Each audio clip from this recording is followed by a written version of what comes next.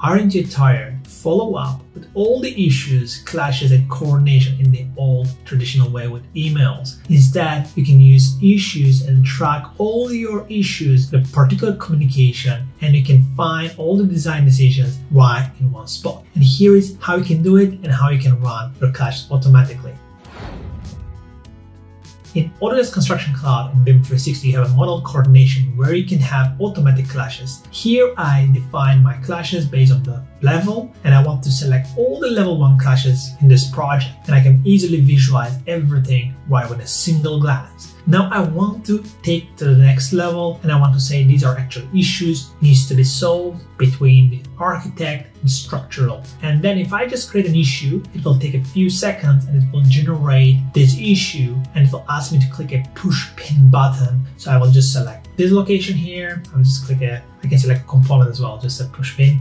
And then from there I have level 1 and 43 other objects are available here and whom to assign it. I can assign to a person, but the great thing about it that I can assign an entire company. Once you assign a company, it's not going to send to everyone in the company. It's only sending to the people who are involved in this project and have access to this project. That's great because then they will be receiving the right notification. They will not be overloaded and bombarded with all the notifications in every single project. And you can also assign a due date when you want this to be solved or followed up with. You can say the location. You can divide this project into zones if you want. And you can say who has created this one and give more details about what needs to be solved. Maybe you need some kind of a code compliance that you want to issue. Obviously, here you can also mention that code compliance right from here, building code, or you can add more types if you need to. So compliance. And then once you have the compliance, from this portion onwards, you can just select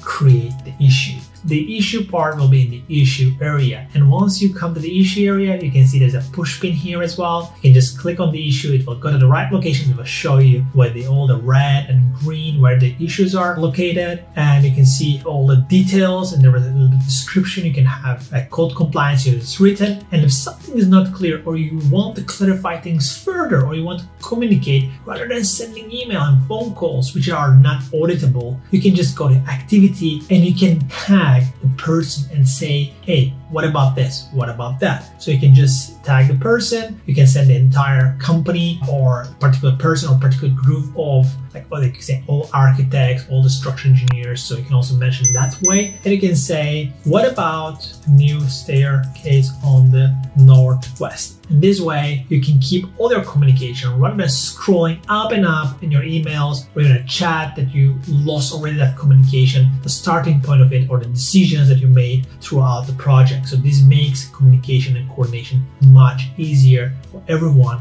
for efficiency. If you want to get most out of your collaboration by using AI, automations, by using best practices, keeping your models healthy and safe, and coordinating efficiently with all the consultants. So there are many other benefits you can get, and we are trying to optimize productivity from what you have right now, 20% or more for every single architect. So you can deliver projects faster and can have a huge return on investment. Get in touch with us and we'll be happy to have an introductory call to see how we can help you and utilize to make sure that BIM works for you. And it's super easy.